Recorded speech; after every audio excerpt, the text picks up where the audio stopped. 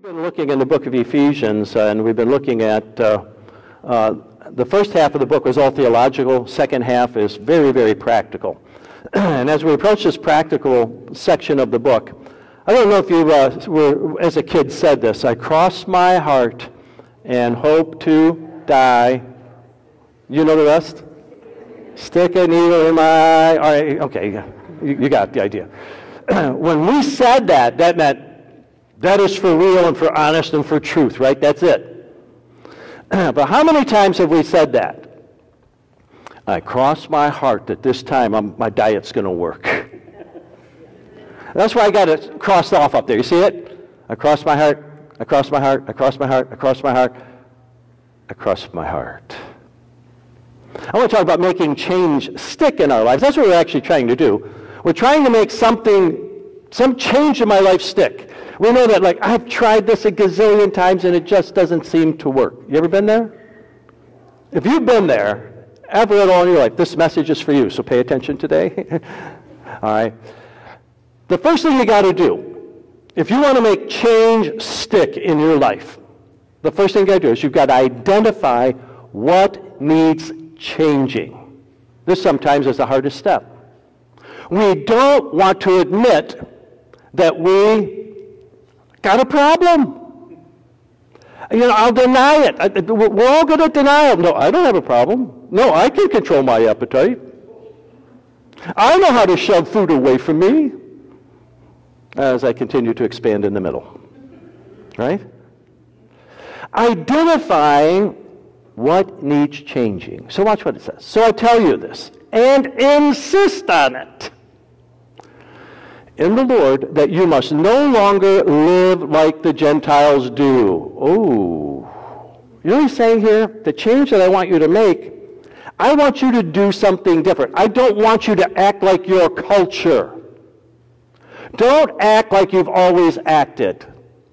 Most people, when they try to change, they just try to do harder what they did before that didn't work. Now, where's the logic in that? For years, I worked in ministry in divorce recovery. And I'd watch people come in, come back in a second time, a third time. I said, you know what? All you're doing is just you're doing harder what didn't work before. You need to stop what you're doing and start doing differently. Do it right. He says, no longer live as the Gentiles. And the Gentiles are the people of the world. Okay? People of the world. Don't live like the world. He says, they live in the futility of their thinking. You know, if I got here, I got this guy. He's got his head's wide open, and there's nothing inside. That's what the Bible calls the thinking of people who don't know Jesus. They are empty airheads. I guess that's kind of blunt. When it comes to really spirituality, they know nothing. They just don't get it. They're empty. They're futile, a zero in their thought process. It goes down a little bit further. It says, they are darkened in their understanding. When it comes to understanding spiritual realities, how to change, they just don't get it. They're like a blind man. They're walking around in the dark, and they can't figure out why they can't figure things out in life. They can be extremely intelligent and be spiritually stupid in their understanding. They're blind. They can't see. And separated from the life of God. Listen, the Gentiles that don't know Christ, people who don't know Jesus, they're on one side of this chasm, and God is on the other side. And the two don't meet. He's saying, this is what you don't do. Don't do the godless thing that you've been doing in the past. You got to identify what you've been doing is of the world and not of yourself, separated from God, on your own, and you got to identify it. I've been doing my own thing, and what a mess I've made of my life. Notice what it says. Because of the ignorance that is in them. Spiritually, a dunce. Sitting in the corner. They don't get it. In fact, they mock us. We who know Jesus and we live for Jesus, they mock us. They ridicule us. Because they don't get it. because of the ignorance that is in them. Wow. He says that ignorance is due to the fact of the hardening of their heart. They have a stone heart. When Cupid's arrow is set, boom, it's broken. There's no sensitivity. It says, having lost all sensitivity, they're heartless, they're cold, they don't care.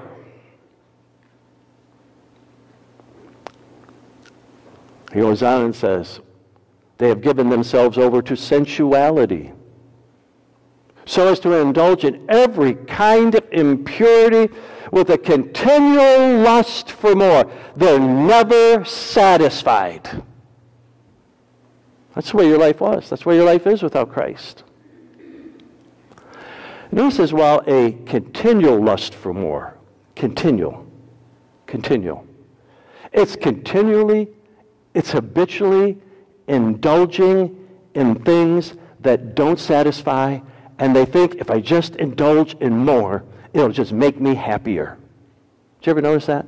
Wealthy people, they're just getting more and more stuff, more and more money, and they don't increase their happiness level. Why? Because they're continually, habitually indulging in more. And in the beginning it didn't satisfy, and it still doesn't satisfy. Are you seeing this? I want to tell you something. Habits are extremely hard to break. That's why change is so difficult. We get ourselves in a habit. I want to talk about habits for a moment. When I was a young boy, maybe about 10 to 12, 13, 14, along there, my parents bought a pool table, and it looked something like this. All right? And my brother and I, we weren't very good at pool. I don't know. I'm still not very good. And I liked the game. I'm just not very good at it. And so what we would do in order to assist our ball to make it to the pocket, we'd take our stick, and then we would rub it on the felt pad, back and forth, until it kind of made a little trench. That way all you have to do is hit your ball towards the pocket. Oh! There you go, right in. It fell right into the rut. That's exactly what a habit is. I do this thing over and over and over, and I make a rut in my life. And when a temptation comes along, I just swerve right into that rut. Down I go, right down that path. And I'm walking along up, oh, there's that temptation. I'm right back, stuck in the pocket of that particular sin. I have this habit in my life that it's out there. Anytime I come across that, man, I hit that rut, boom, I'm in it. I can't escape it. A friend of mine, when I was a teenager, had a 1962 Ford Galaxy. It was a beauty. It was just like this one, only it wasn't yellow, it was white. It was a convertible. And I don't know where we learned this, but we learned this, that the distance between the tires was exactly the same distance as railroad tracks. So creative young men, you know what we did. We pulled up to the intersection with the railroad tracks, and we turned our car back and forth till it was sideways, and we had it on the rails. And then we took off. We're driving along, and you know what? You could take your hand off the steering wheel, put it behind your head. Wherever the track went, the steering wheel would mysteriously move too. And if it went to the right, the wheel would turn. If it went to the left, it would go the other way. And it would ride on those tracks. Why? Here's why. You see, the tire on a normal pavement, the surface is flat. But when you put those tires on the railroad tracks, it makes an indentation into the tire, and so there's a rut in the tire. And so wherever those tracks went, that's where the car went. You see, that's what happens when I got a habit in my life. A habit. I'm like driving that 62 Ford Galaxy on the railroad tracks.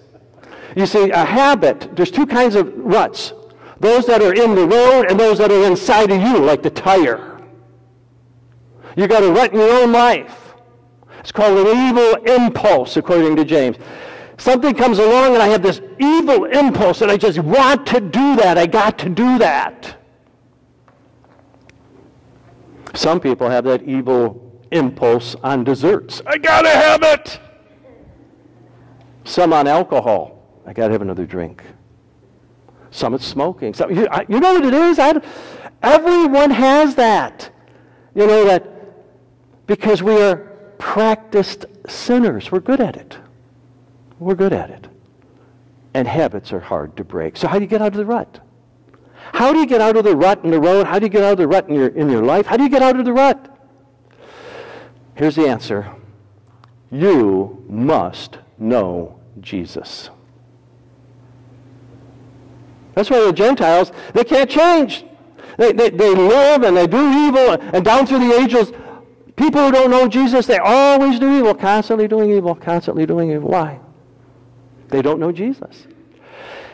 Watch what it says. However, you did not come to know Christ that way. You didn't come to know Christ. When you came to know Christ as your Savior, the old was gone, the new had come. That's what the Bible says. If anyone's in Christ, the old is gone, the new has come. You have a whole new life. Listen, he says, surely you heard of him. You heard about Jesus. You were taught in him. Not only did you hear the message, you were instructed in him in accordance with the truth. Jesus said, I am the way, the truth, and the life. You want to live, you have to have Jesus. You want an abundant, fulfilling life, you have to have Jesus. It says, in the truth. You want to know what is true and real, you have to know Jesus. You want to be on the right path and not stuck in a rut? Jesus said, I am the way, I am the path. You're on the wrong road. Get on the right road. He said, listen, you've got to know Jesus if you really want to have life change that really sticks. I know what somebody's saying. In your head, you're thinking this. I know Christ, and I am still struggling with this whole life change. There is this thing in my life I just can't get over it. I just can't. I mean, I tried to stop this 1,000 times, and it just keeps popping its ugly head up. Help me, help me. Well, at this point, I want to tell you, you don't just change. The Bible says you have to exchange. You don't just change. You have to exchange. What do you mean? You got to stop what you're doing. If a guy is a pickpocket, and suppose he comes to church, and he's sitting here, and he's not picking your pocket at the moment, is he still a pickpocket? Yep. He's just not practicing at the moment. If a person constantly lies and they tell you one truth, are they still a liar? Well, yeah, because they most of the time tell you lies. You see what I'm saying? You've got to stop. It's not enough just to stop something. There's a little riddle, goes like this. When is a door not a door? When it's ajar. All right? There's a point there. A door is not a door when it becomes something else. And that's what the text is saying. It's not just stopping. People try to stop all the time, but it is also starting. Starting. That's what the passage is going to just go over and over and over again. Watch what it is. You were taught with regard to your former way of life to put off. Put off. Stop your old self. Don't live like you used to. Stop that. Which is being corrupted by its deceitful desire. Stop that. Stop that. Then he says, start. And to put on the new self, created to be like God in true righteousness and holiness. So it's not enough just to stop something, okay, on this side. It's not enough just to stop something, but then you've got to begin, you've got to start something. You've got to start something to exchange what you used to do with something new. That's why the person over here says, oh, I'm just going to try the same diet, only I'm going to try it harder this time. Well, it didn't work the last 10 times. Why do you think it's going to work this time? You've got to exchange the failure with the success. You've got to find the success. Now, the passage here is using a metaphor of taking your clothes off and putting clothes on. And I actually thought about putting a nice screen up here, you know, being on this side, you know, an old raggedy beat-up clothes, you know, I don't know, something from the past. And then I thought about, well, what I would do is go behind the screen, quick, whip all those things off, All right? Get rid of the old stuff.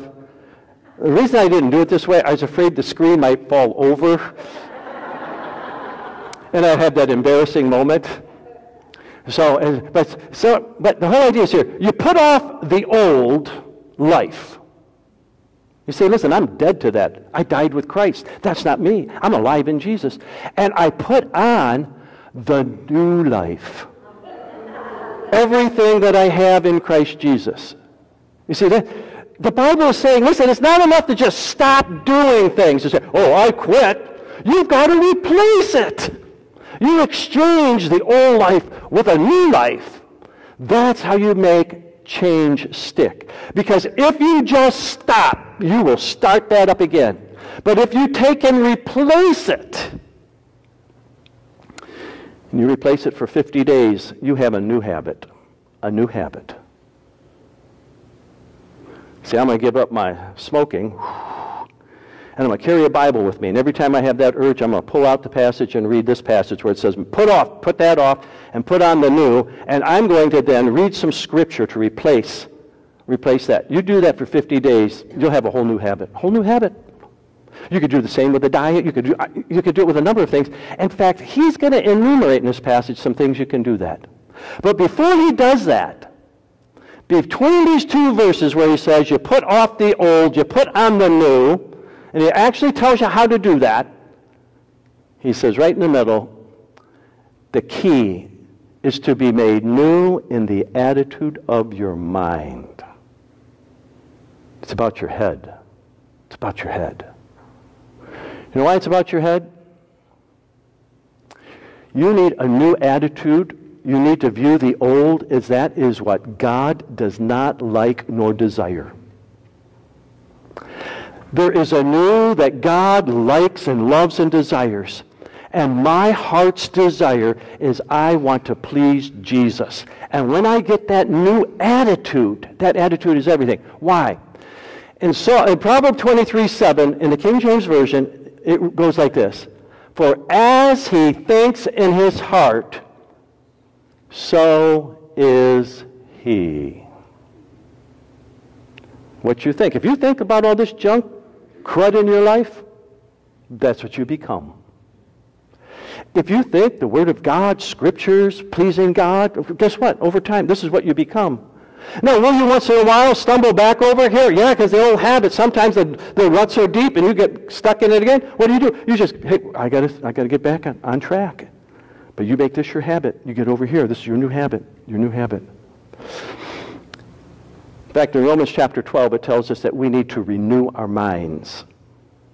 We make our minds new. You read the Word and you get the Word in your mind. That's why you want to memorize some Bible verses. Memorizing Bible verses is whenever I say, nope, I want to stop doing that. And then I quote my verse.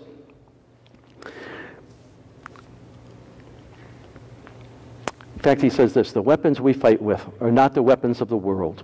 On the contrary, they have divine power to demolish strongholds. A stronghold is a really deep rut that's really got a grip on us. It's like in a war, you're going up against a fortress. There's this fortress, and you say, how can I beat it? Man, all I got is a pea shooter shoot against that thing. And this fortress, the stronghold, he says, but no, we demolish their arguments, their pretensions. They got these arguments, oh, you can't do it. You can't change. And you're saying, yes, I can. God said I can change. You tear down all that junk, everything that sets itself up against the knowledge of God, because God is a God who changes people who surrender their hearts to Him. We take captive every thought. Here we are, back to my mind. I have to tell myself not to think about that stuff and replace it with thinking about something better and new. The exchange life, he begins to enumerate it in our text. Listen to what he says. Therefore, each one must put off falsehood. You know what falsehood is? Lying, deceit, deceiving.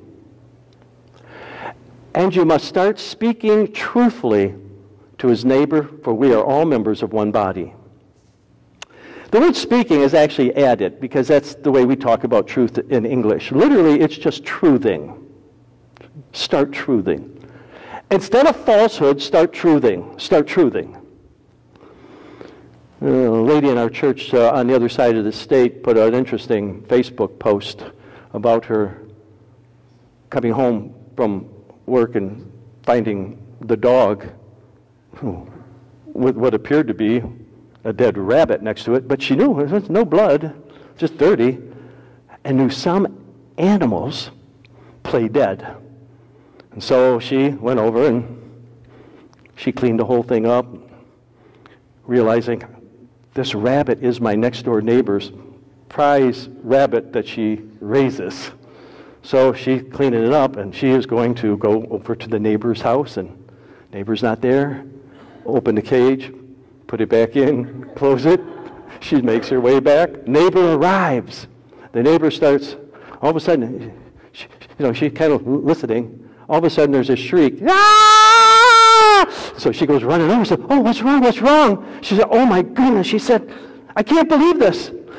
My rabbit died 3 days ago, and now it's back in the cage.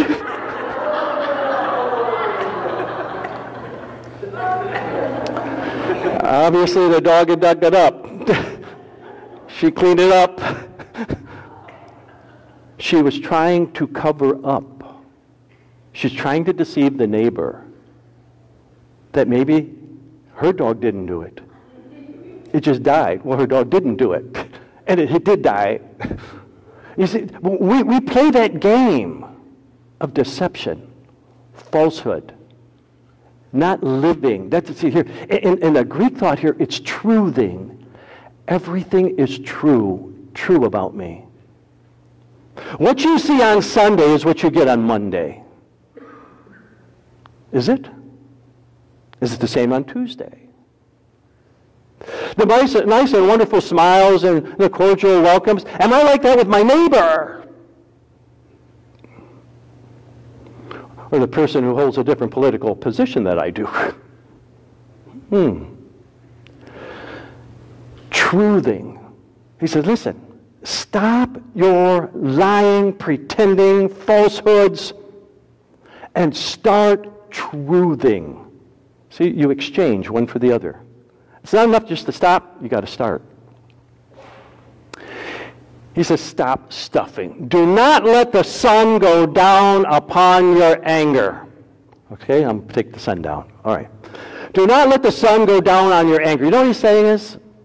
Some of us stew. Something's bothering us, and we just stuff it inside. We stuff it and stuff it. And we're like a pressure cooker. And that pressure cooker, that stewing, it builds, the pressure builds, it builds, and then one day we just explode because the pressure's gotten so great, and we vent on people. He says, don't do that. Don't do that. He says, do not give the devil an opportunity. See, he's the one, he's going to put more fire under the flame to make you stew and pressure build till you blow up. Stop. He says, instead, be angry. Did you know the Bible wants you to be angry? So it says, it's a command. Be angry. What he's saying here is, don't stew. Don't let your anger, something that's bothering you today, to spill over to the next day. If it's bothering you today, you deal with it today. And you get angry. You know, Jesus got angry. The Bible tells us that the zeal of the Lord had eaten him up when they made the temple a place of merchandise. He made the whip. He was beating the animals, driving them out, overthrowing the money changers' tables. Jesus was angry. There's one place where it says Jesus gave them an angry look. My son knows what the angry look is.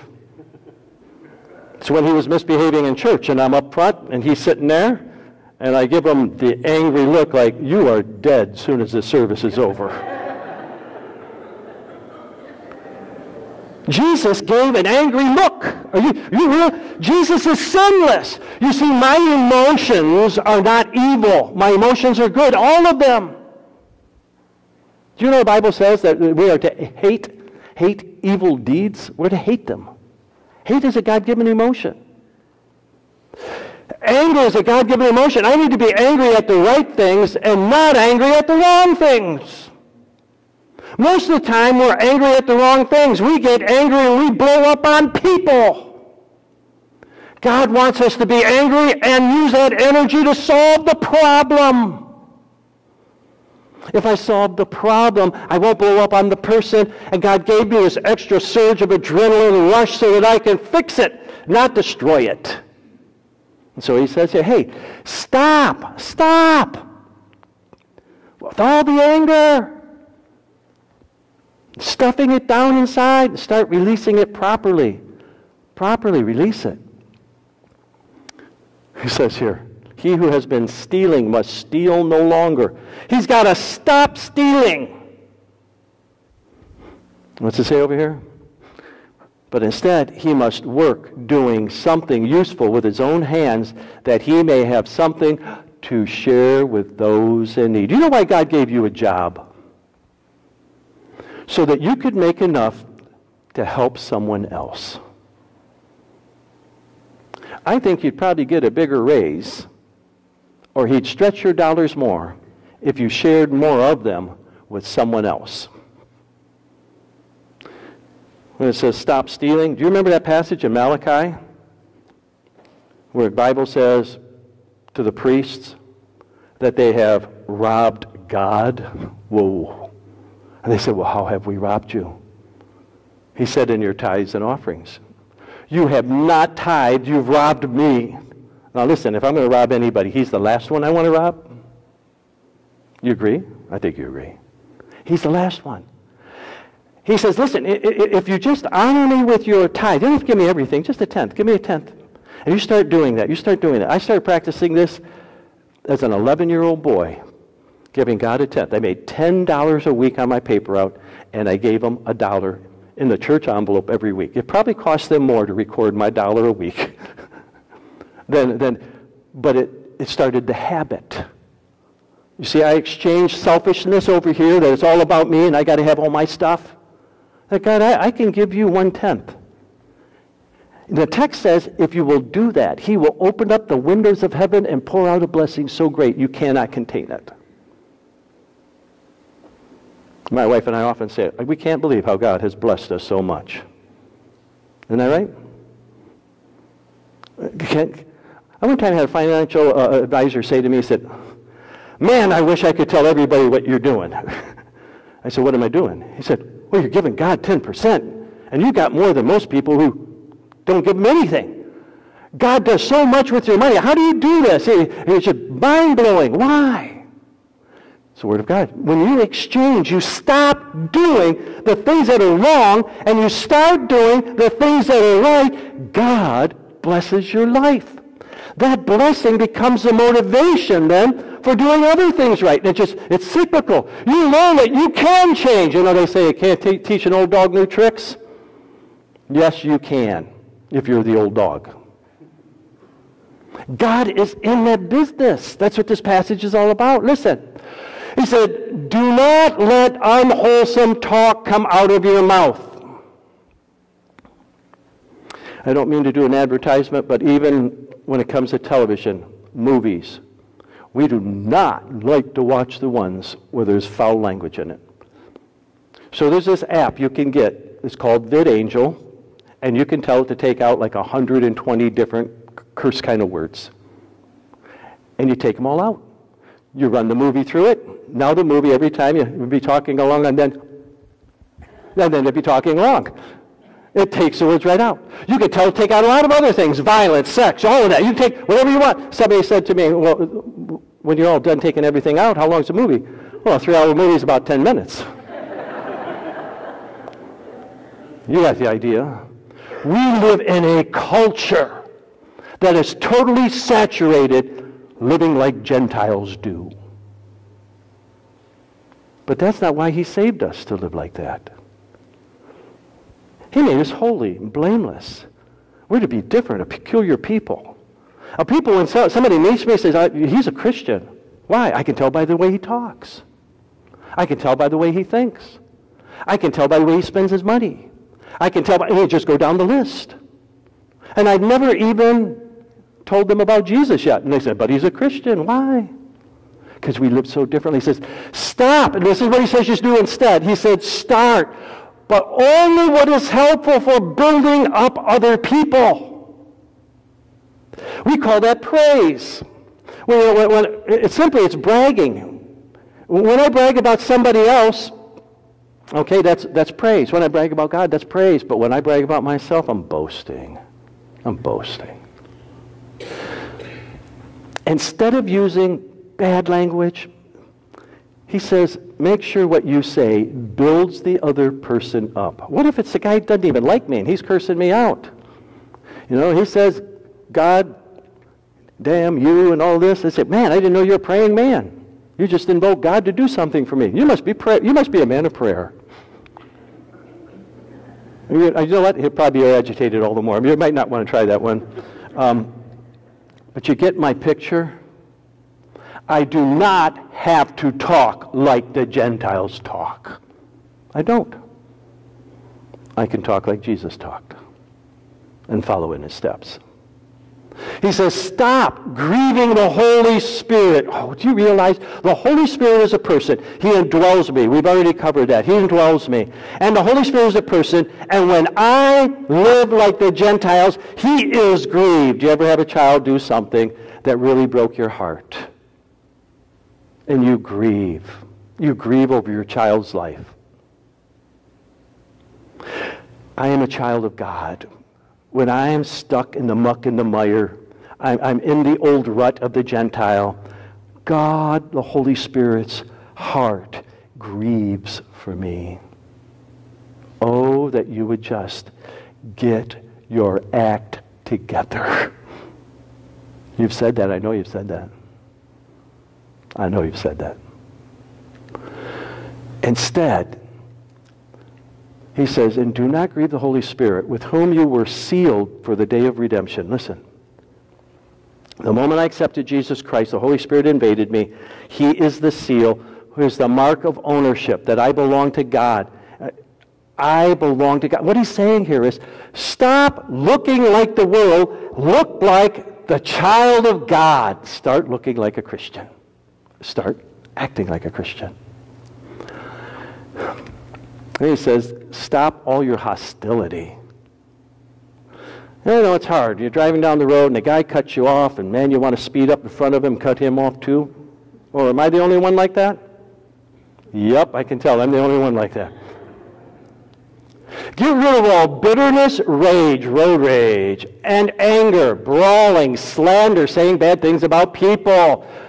We sometimes do it in a prayer request. Oh, have you heard about so-and-so? We really need to pray for so-and-so because then, they give the laundry list. Yeah. Get rid of all the bitterness, the rage, the anger, the brawling, the slander, along with every form of malice. All your hostility. Watch what he says. Instead, be kind. Kind. You can kill your enemy with kindness. Just kill them with kindness. You just be kind back to them. Compassionate. Be kind and compassionate to one another, and here's the word. Here's how you do it. Forgiving. See the guy hanging onto the rope? Forgiving simply means you let go. Did you catch that? It means let go. Problem is, we let go and then we pick it back up again. Oh, I forgive you, and then all of a sudden something's wrong, and then it brought all back up again. The disciples asked Jesus about this thing of forgiveness and said, hey, if I forgive, how often should I forgive my brother? If he sins against me, somebody does something that really irks me, and I'm ticked off about it and angry, how many times should I forgive that person? 7 times? And then Jesus says, 70 times 7 times. What? When he said 7 times, he thought, well, that's a high number. If I forgive a guy 7 times, man, I've really gone the distance. And then Jesus says 7 times 70 times. And the implication is 7 times 70 times for the same thing on the same day. Who can do that? God expects that of us. Be kind compassionate, forgiving. How? Just as Christ forgave you. Here's a few thoughts I want you to take home with you. Number one, you've got to identify what you need to change. Secondly, you really have to know Christ. Not just about him, you got to know him as your Savior. Make him your Lord. You don't just change, you got to exchange. You got to replace a bad habit with a good habit. You do so in practical ways of putting off the old habit and putting on a new habit. And it all comes down to renewing your mind, changing your attitude. Changing your attitude. Let's pray. Father in heaven, we know that this is the process of sanctification. You have set us apart to be different from all the world. Our part is now that we are set apart to live like it. And Lord, it's a struggle because we do have habits in our lives. Help us, Lord, to replace those bad habits with new habits that are righteous, holy, good, loving, compassionate, forgiving, kind. All these wonderful traits.